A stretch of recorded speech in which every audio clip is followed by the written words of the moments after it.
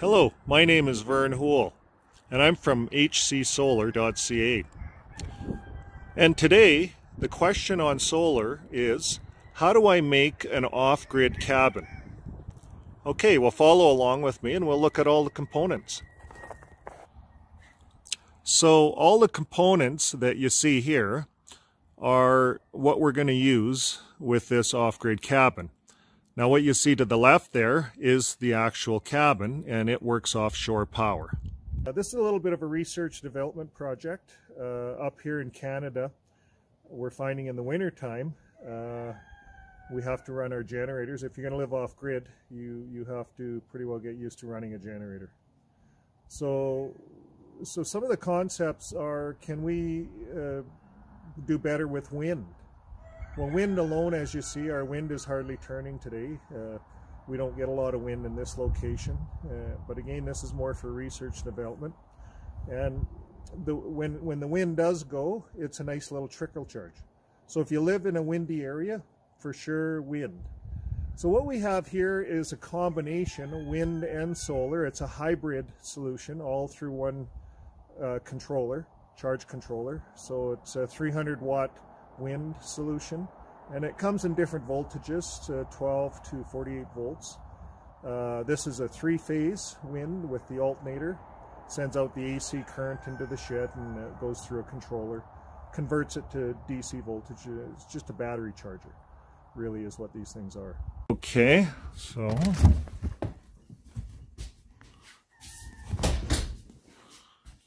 so now we're in our little shop here.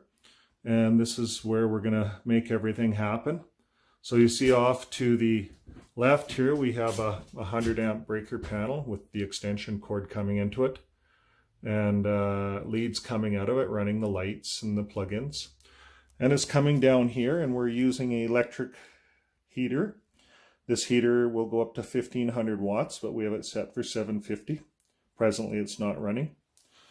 And so from the breaker panel, you'll see off to the left of it, you'll see the red and black wires hanging down. One is pre-wired wind, one is solar 150, and you'll see the other one is solar 600 watt. Now we'll go outside and we'll see those exact wires. So here's the back side of our building, and you'll see the wires hanging out here. I even wired a light in, but we have our wires hanging out here, our two wires. One's our solar, our 600 watt, and the other one would be our solar 150 watt.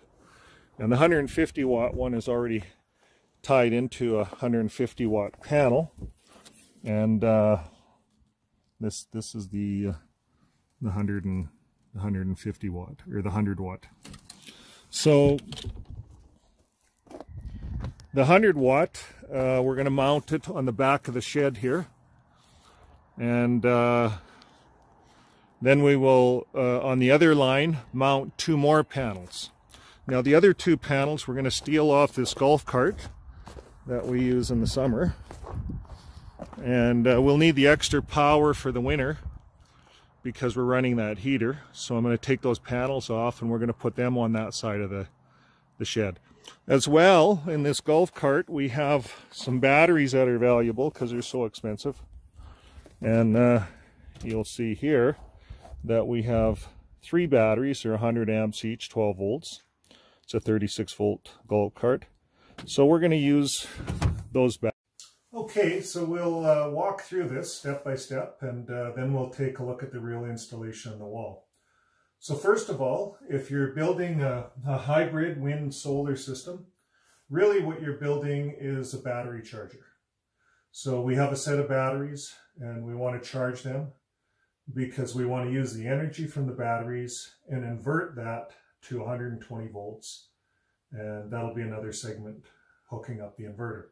So presently, what we're doing is building a battery charger, and that's what the hybrid wind solar is all about. So what we do to build this battery charger is we start with our little controller here, and we have wind energy hooked up to it. We have solar energy coming into it. We have battery going out to our 12 volt. It's a charger. And there's also another little circuit here called a load. It runs a 12 volt street light or a 12 volt light. So let's say you wanted to throw a little light outside your camper or your cabin, and at nighttime when the sun goes down, the little controller senses that and turns on that circuit that would run that 12 volt light. So that's a very efficient way of running some lighting without having to run an inverter. It's all done through this little controller here, and it's actually a nice idea. Okay, so then what we do is over here we have our charge controller, and we take 3 wires over here up to our windmill. We'll look at that. It's a 300 watt windmill at 12 volts, this one. You can order them for 24 or 48. And then we're doing 200 watts. Now presently I only have 100 watts installed, and we'll show you. But we're going to do 200 watts, and we have to build a parallel bridge outside. So we'll parallel the 2 panels up to bring the 200 watts in, and that'll give us some extra charge voltage, especially in the winter time. We need more voltage. Okay, so now let's take a look at the equipment on the wall. We're going to carry on now with some of our off-grid work. Right now we have the hybrid wind solar system going, and we have a charge happening here. We brought that battery bank up to 12.9. We're still drawing 1.4 amps, which is good. We're going to get another solar panel out there. We want to get this voltage up as high as we can, in the 13, especially with the inverters, dragging that down. And we're going to try to run this electric heater throughout the winter, do all the lighting in here, and have this building provide all its own power. As we move forward throughout the winter, we're pulling in some new equipment. The new equipment will be a hybrid grid tie inverter. So if we make extra energy, we're going to sell that back to the grid. Currently at this location, we have a tracker, and we have a grid tie operation going. So that's going to be an upgrade that's going to take place with the new hybrid. And we're going to be using a lithium power wall, 10 kilowatt hour, and that's how we're going to power the whole farm. So we'll demonstrate that in upcoming videos, so stay tuned. This is just the start at hcsolar.ca, and thank you again. I'm your host, Vern Houle. Okay, we're at the back of the shed now, and you notice the 2 larger panels to the left. Those are the high voltage panels, and you notice they're shaded. They have shading in the bottom, but you notice the 2 panels to the right, those are the 100 watt panels. And that's what's working in conjunction with the windmill controller. That's the hybrid system. It has just a little bit of shading. Now I'm going to come around just to show you what the shading actually is. And that one is a kind of a pole that's in the way of the sun. That's causing a bit of shading.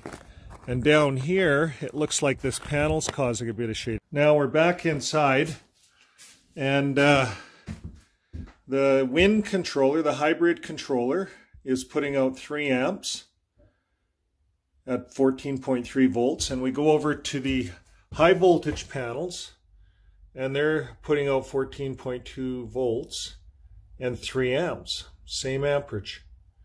So the smaller panels seem to be producing exactly the same as the larger panels right now. And that is because of the shading. The shading is only allowing 43 watts of 600 watts get into the batteries. So relocating those panels higher or moving the shading problem would be a big solution there. So we have this bifacial unit here, and we want to get some extra power coming in, so I'm going to make a wood mount for it. and we'll get that up on the roof. Okay, we're back in here. So we're still 14.4 on the 200 watt panels, and that's 2.8 amps. Now we're going to come over to the TriStar, see if that improved it any. Oh, it doubled our wattage and it doubled our amperage just by moving that little bit of shading.